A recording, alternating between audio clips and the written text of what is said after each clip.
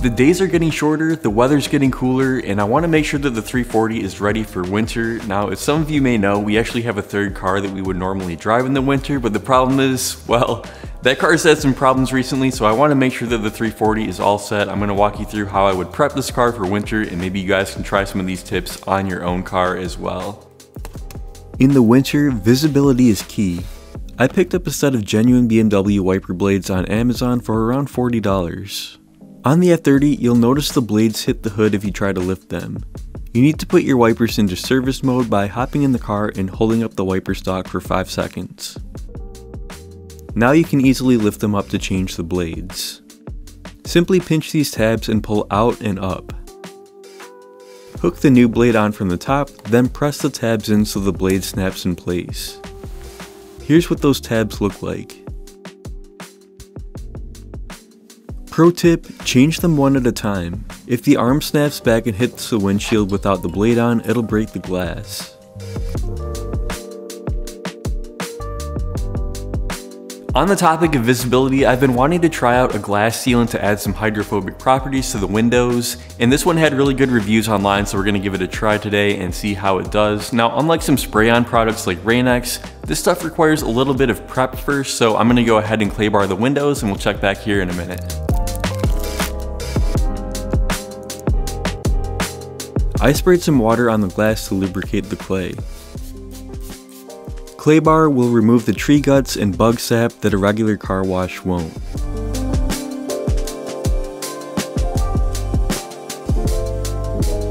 Don't forget to get under the wipers now that you know how to get them out of the way. I never thought of using clay bar on glass, but take a listen to this.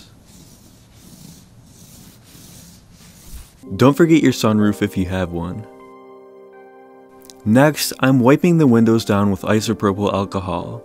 Not only do we want to remove the solids, but also any wax or remnants of previous glass treatments. With the decontamination complete, we're ready to apply the product. Now, according to the label, it says to apply it in an overlapping crosshatch pattern, let the first coat dry to a haze, then immediately follow it up with a second coat, let that dry to a haze, and then finally buff it off with a clean microfiber towel. I'm using this little applicator pad to apply the product.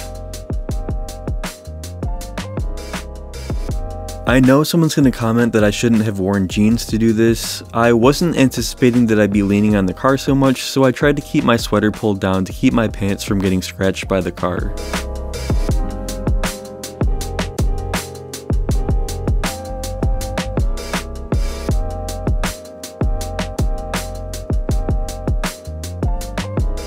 I'm not gonna lie, this stuff was a chore to buff off, and the whole installation process took about an hour, but man, look at these results. If this is how good it works with the car sitting still, I can just imagine how well it'll perform at highway speed. That was a lot of work. Let's switch to something easy, the floor mats. So I've always wanted a set of these WeatherTech mats, and Keys Motorsports was kind enough to bless us with a set for this video. So thanks guys, I appreciate it. And my car actually came with the genuine BMW rubber mats, which I really like because they've got this like red trim on the side that perfectly matches the seats. The problem with these is that they don't have any side protection, and if you've ever gotten your car after walking in snow, you know exactly what I'm talking about. So with the WeatherTech ones, these are vehicle specific, and you'll see it's got like this tray around the edge so that your carpets stay nice and clean. To install these, all you need to do is swap out the factory Velcro anchors with the hook style ones provided in the kit. Use a large flathead to twist them out, and then twist the new ones in so the hooks are pointing backwards. Then snap the mat into place.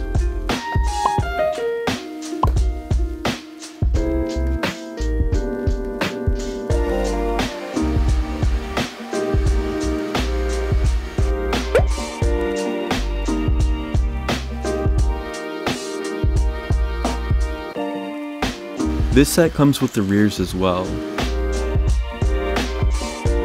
Since I'm going to be using the heat in my car for the next 6 months or so, I want to make sure that my cabin air filter is good to go. Now if you have an F30, it's going to be in the passenger footwell underneath the glove box. If you have an E90, it's going to be under the hood. I can link my E90 cabin air filter video down below. Remove two 10mm nuts from the footwell. Whichever idiot did this last time never put them back in, so I'm pretending to take them out in this shot. Pull this cover down and unplug the 12-volt outlet. By the way, did you know you had an outlet down here? Unplug the footwell light. Remove two T20 screws for the filter cover and pull it down.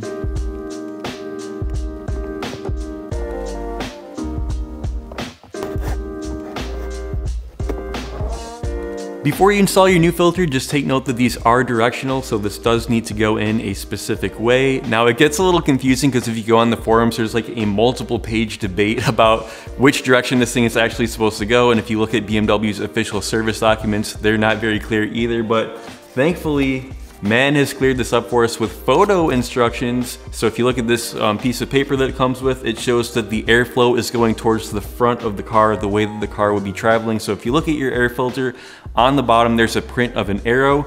That arrow needs to be facing forward as though this filter is driving forward down the road. And it makes sense because if you look at my old filter, all the leaves and debris are on the outside of the curve. So it makes sense that the air will be coming out from out of the car through here and through the inside of the bend. So whichever idiot lost the 10mm nuts also installed this one backwards last time. Another pro tip, bend the filter to that curved shape first and it'll go in much easier.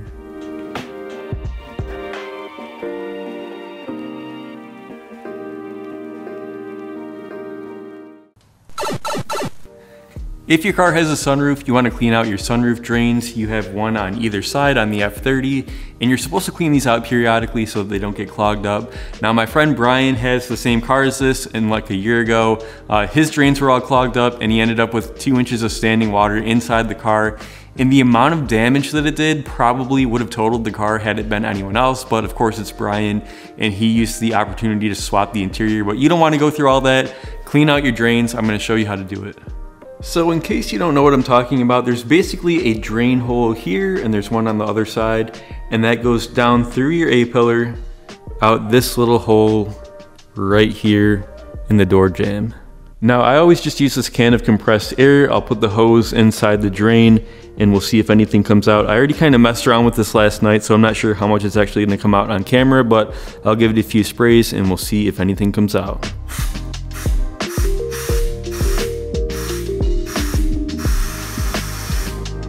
So as you can see, we got some crumbs and stuff that came out. Now, like I said, I already kind of messed around with this last night, so I wasn't expecting a whole lot to come out, but this dirt here came out just now, and you can see some on the ground as well. So I'm going to go ahead and do the other side. If your drains are really clogged, you can even use string trimmer line to physically push the stuff out, but that wasn't an issue here. When you're done, you can pour some water down the drain. If they're clear, the water should flow out freely from the bottom. Let's talk really quick about batteries. This is the time of year that people tend to have battery issues. Now, I just changed mine a year ago. If you need that DIY, it's going to be linked down below. And what's interesting is, even though that video is a year old now, in the past month, as the weather's gotten colder, that video has seen a big spike in views. So I know that this is a seasonal phenomenon, but if you suspect that your battery is on its way out, maybe your car is struggling to start up, or you've got a battery that's more than 5 years old, get it tested now. If you go to any auto parts store, they'll be happy to test it for free. They'll test your battery and your alternator. Make sure that both of those are good. Don't let your car leave you stranded. And take care of it now. You don't want to be doing this in the middle of winter when it's 0 degrees out and your fingers are all numb. Lastly, I'm going to be spraying the underside of the car with fluid film. Shout out to my friend Austin for letting me know about this product. So like the name suggests, you spray this onto metal parts and it's going to leave an oil film that's going to protect those parts from rust and corrosion. Now luckily for us BMW owners, the underside of our car is already covered with plastic paneling that keeps a lot of things clean and dry for the most part, but there's still some parts exposed like the rear subframe, differential, and some of the suspension components that we can spray this on. So let's jack up the car and get to it. So taking a look under the car, you're going to notice that it is super clean down here. So this car actually came from Florida, and I've driven it in the snow a couple times, but it's never really seen a full-on Michigan winter. It's never been like caked in road salt and all that other crap. So Very minimal rust, maybe a little bit on some of the hardware there, so you're gonna see, and then a tiny bit starting on the differential. So the whole point of the fluid film is to protect all of this stuff so that it doesn't rust out in the future.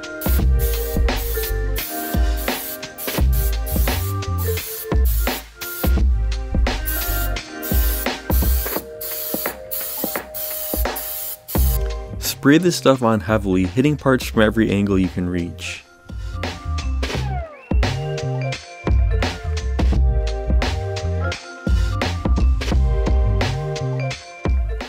I should mention, you don't want to get this on your exhaust or it'll smoke and it could become a fire hazard.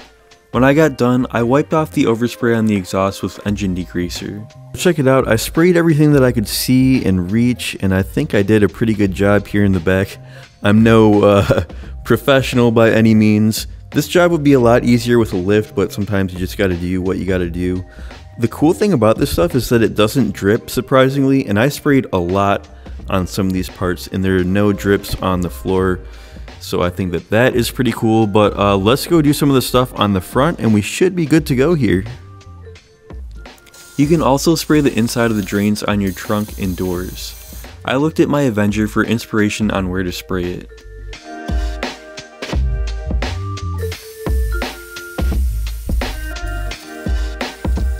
So here is a perfect use case. For some reason that I'll never understand, the Buice B16 coilovers on the rear shocks, they're painted yellow, but for some reason on the fronts, they're just raw aluminum. And as you can see from 2 years of just driving in the rain, not even snow, but just rain, the shock tube is all corroded. Now, had I applied the fluid film right when I got these, this would have been a non-issue. But the cool thing is you can spray fluid film right onto this corroded surface and it will keep it from getting worse.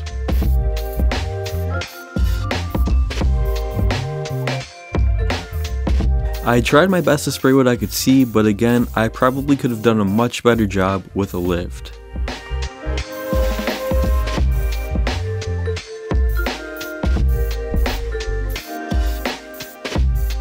The links for everything that I just showed in the video are going to be down below in the description. Feel free to check those out. And then also leave a comment and let us know some of your winter preparation tips. We would love to hear those. Now I know someone's going to ask, what about snow tires? So yes, it does snow where I live, but every road that I personally drive on gets plowed right away. It's one of the few instances where I see the plows go by and I think, wow, that's my tax dollars actually being used for something productive. So just for me, for my own personal use case, since I've lived in this house, I have just not really needed them. I could probably count on one hand the number of times I've actually driven on a snow-covered surface since I've lived here. So I'm not saying that there's no merit to them, just for me personally, I have not felt the need to have a designated set of winter wheels and tires, but that's just me. So yeah, give me a thumbs up if you enjoyed the video and I will see you guys in the next one.